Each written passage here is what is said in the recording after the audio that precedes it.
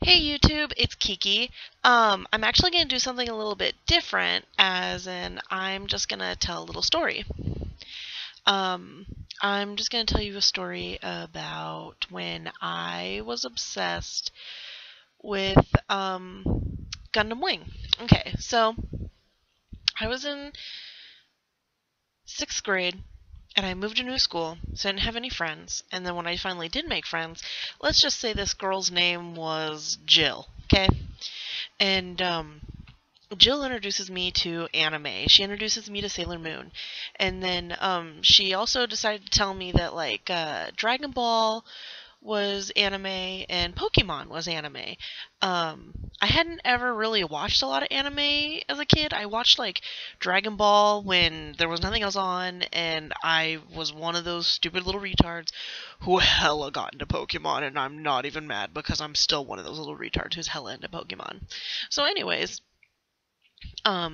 she got me into Sailor Moon, and but it I like Sailor Moon still, but it always wasn't like my jam. I was like, okay, whatever. And then this is like 2000, where Cartoon Network Toonami was showing commercials for their new anime coming out, and they were going to start airing Gundam Wing.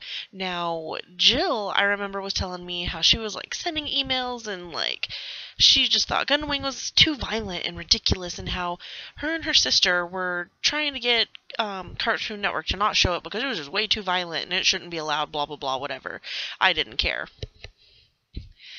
Gundam Wing, the first episode of Gundam Wing comes out. I watch it because I'm bored. I'm in love.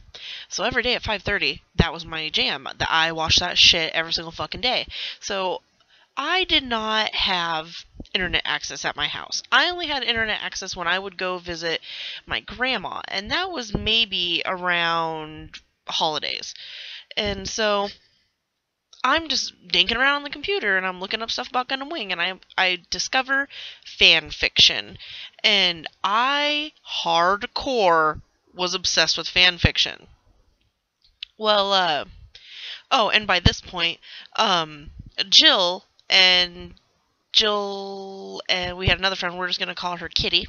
Jill and Kitty, I also got them into Gundam Wing, and they were loving it. And so I find this fan fiction called the Y effect. As an adult, I realize the Y and the Y effect was probably for Yaoi, but I didn't really learn what Yaoi was till way later. I was maybe 13, maybe 12, not really sure. So anyways, oh yeah, I lost my train of thought. So I not download, but I printed off the Y effect, and it's hilarious. And yeah, it's yaoi, but it's not even oh, they put my dick in your butthole kind of yaoi. It's funny. It's a parody. From what I can remember, Hiro Yui is oh, I'm gonna fucking explode this Gundam or something. I don't know, make this Gundam explode or whatever. And he gets a concussion, and someone else gets a concussion too. I forget who. Maybe Troa, maybe Chang. I can't remember. But they get concussions and basically become gay. And I remember most of the story is Duo trying to run away from Hiro, who is I don't even remember. And I remember at one point in time, Hiro jumps out of the shower. I wish I could find it forever. Oh man, I want to read it and just laugh at it, because I remember I thought it was so funny. And so if any of you guys find it, leave the link in the comments. I would much appreciate it. But oh my god, it was so funny. I showed it to my friends and they thought it was funny too. Okay, so let's fast forward till we're 16, 17.